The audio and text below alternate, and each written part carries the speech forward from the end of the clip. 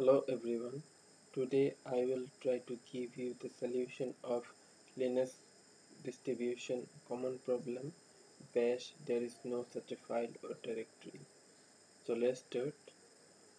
First open up the terminal.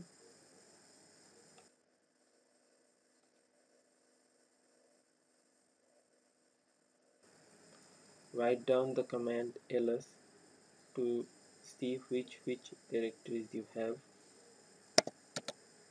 Press enter. We can see you have some directories.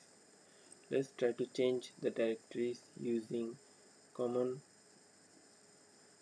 or regular changing directories method.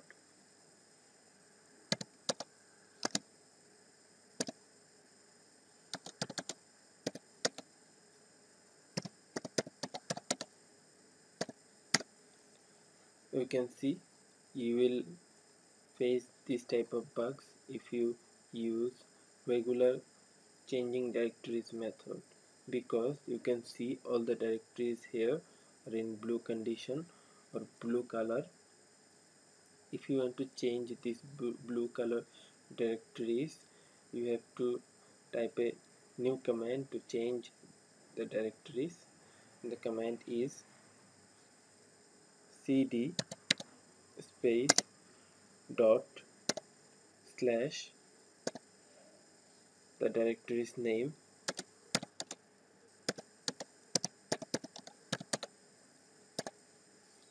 and at last another slash and press enter. You can see the directories is changed. If you want to change these blue color directories, you have to add another additional dot in front of the slash to change the directories. Another case you can face this type of bugs if you does not write the same name you are seeing there, like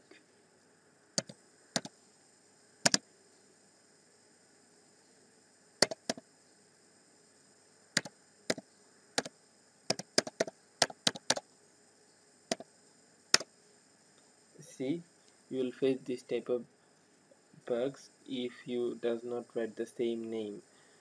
If the main directory's name have capital letter, you have to write down the capital letter. If the main directory's name have the small letter, you have to write down the small letter to change the directories. So that's it. If you like my video, give a thumbs up and subscribe my channel. Thank you.